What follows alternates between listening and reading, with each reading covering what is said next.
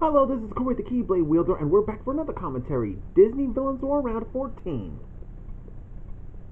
So, yeah, we're getting close to the final part. So, I had to do all the commentaries on there because I want to get them over with, because I want to go to part 2, and I'm sure there's questions people want to know, and also, this is also for the future generations of people who want to make their own wars, so I'm going to use these as, in this series, as an example for that.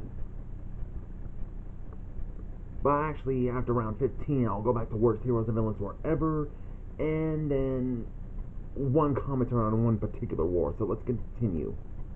Okay, first fight. Gantu versus Long John Silver. Gantu has infiltrated the space pirates' ship just to like stop them from taking over the planet, or oh, it tries to kill the pirate captain. Oh, don't kill Silver. I think he needs some character development. You know, a redemption. Yeah, Silver has enough pirates to last a fight for him. It looks like Gantu has managed to fight them all off.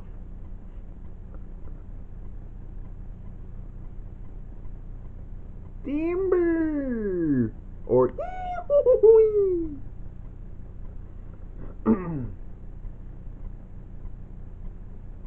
and looks like Silver has to make an escape.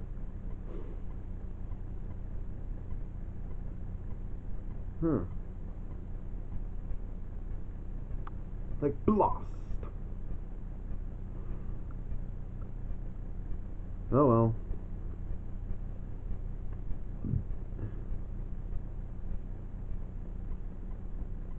I guess it's a tie. Next fight, Macbeth versus Dr. Hamsterville.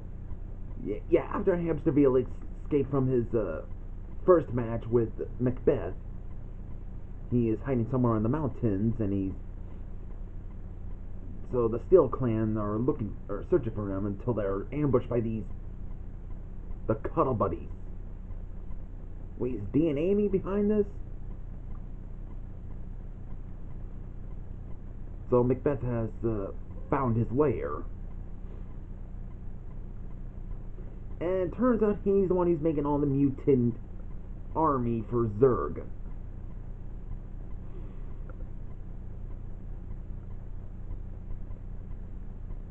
I would have thought he'd get help from Dee and Amy. Because, yeah. As I explained in my previous commentary on Disney versus non-Disney villains, she made these mutant characters known as the Cuddle Buddies, you know, like, it's like a Care Bears ripoff.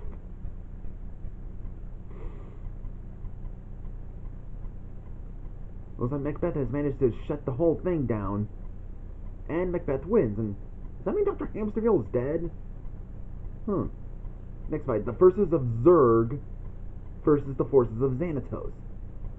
Zurg and his forces have arrived to start attacking on New York, as well, since they are invading Earth. So Xanatos and his forces have to fight them off still.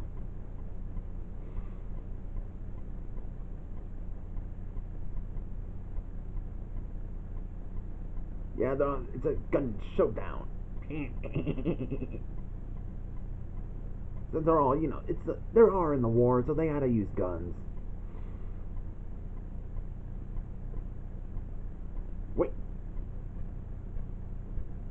Somehow Shigo has the power to turn anyone to crystals, and this is happening to Rourke.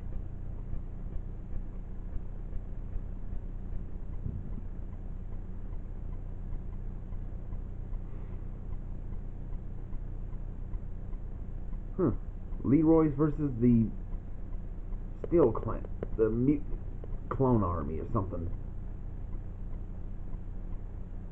Those things are getting intense now. And now Xanatos has to do something. Next fight, Alameda Slim versus Nuka. Yeah, after Slim has to escape from, you know, Fasilie, he goes to Africa. Oh, I guess he's gonna do poaching. Shouldn't he be cattle rustling instead? But Luca wants to challenge him so he can do it for his mom. But the yodeling, I guess this does not affect Nuka. I like his Slim, like, wait, why aren't you hypnotized? I mean, I like Slim's reaction, like, wait, why aren't you hypnotized? Whoa! It's like Slim just knocked the log on him. Man, I always feel sorry for Nuka to have to die.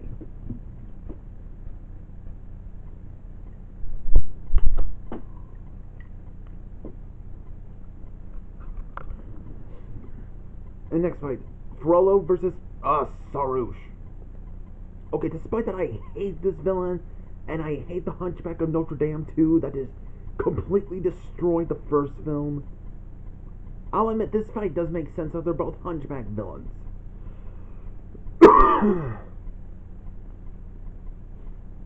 Looks like Frollo has noticed he's using magic.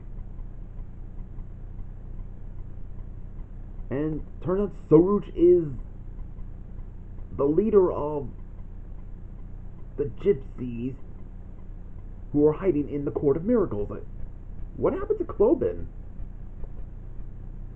Okay, even though I hate him, it is interesting, but I wish him. Yeah, I thought there's gonna be a gypsy villain instead, but I kind of wish there was one that Disney would made. But I can understand you using Sarouche, who was a horrible villain. Not really good. But he's just a circus performer.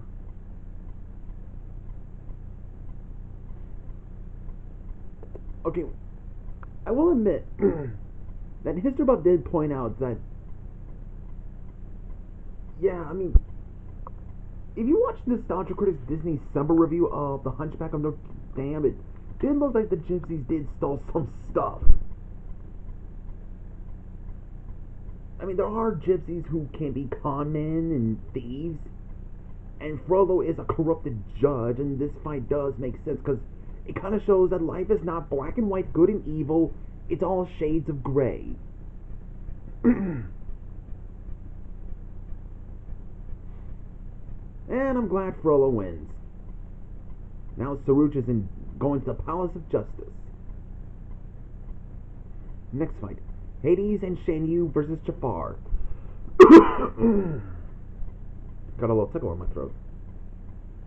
We see Jafar still ruling Agrabah until he gets ambushed by Shan Yu. I like him, he's like, boo. And he roasts his birdie. Oh, Jafar's gonna be a cobra, yep. It's like, oh crap. I mean, wouldn't you all react the same way if you saw someone turn into a giant cobra in front of you?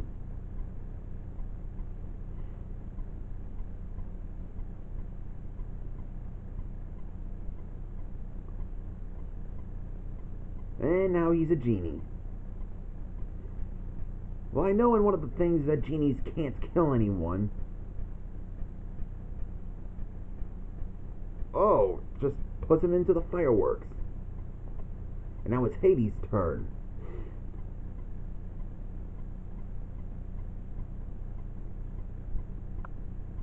Okay, I do like how they're rivals, even though in that stupid Hercules show, they did team up. But here we get to see them as rivals. Whoa, and Hades dropped the lamp into the lava. Oh yeah, just like in Return of Jafar, he's gonna die. Destroy the lamp, you destroy Jafar. And now for the epilogue. This is an epic theme. Just like in round 13 of, I think it was round 12 of Disney versus non-Disney villains that it had. Dr. Facilier and Narissa have awakened Chernabog. And now he's gonna bring all hell on Earth. the army of the undead, Pete's spirit, and Scar's ghost. And a T-Rex.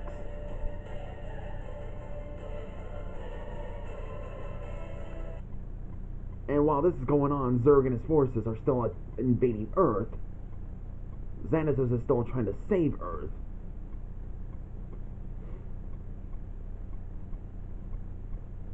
And Zira and the Outlanders are going to get revenge on Alameda Slim. The Queen of Hearts decided to go to war. Even Eric Hellstrom. Hold on.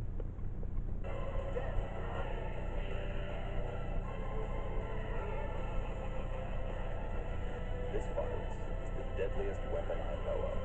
Yeah, basically this whole thing is the villains are going to have a final match between each other.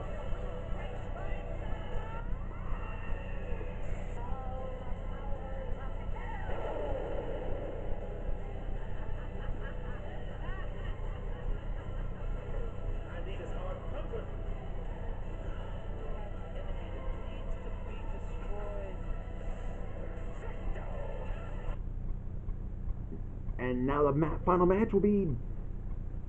we'll soon be seeing the final match between Dr. Facilier and Hades. And Chernobog will bring hell. Now this is gonna get really epic.